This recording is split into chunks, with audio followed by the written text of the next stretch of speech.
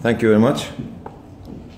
I was just trying to throw some questions and some statement before, because most of the discussion has been covered by start from Olivier and ended by yourself. Nothing left is for somebody like me to maneuver or to have a space. The big giants started to discuss things, and the little ones like me struggling as a local organization to get some space for myself.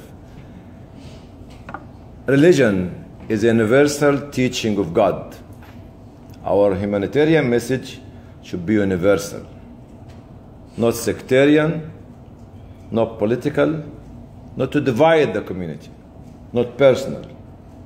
So we should not change our religion into culture or sects or individualism or vested interests of some religious leaders, or at the end of the day conversion of people to our religion, whether this religion is Islam, which I'm talking about, or others. This is very, very important. We have more outreach and congregation than anybody else on earth, even governments. So this is the strength of the faith-based organization or the religious organizations. A big ask: is faith dividing or uniting?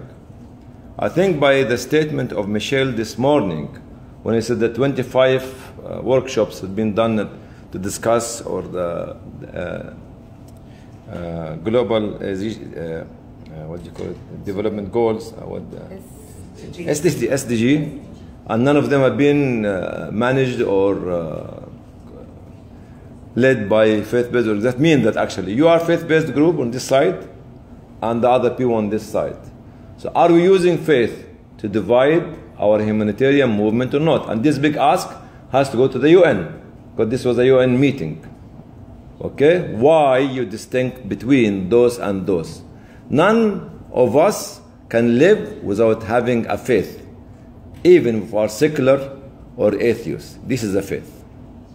And we can challenge this as well. So this is just to start heating up, huh?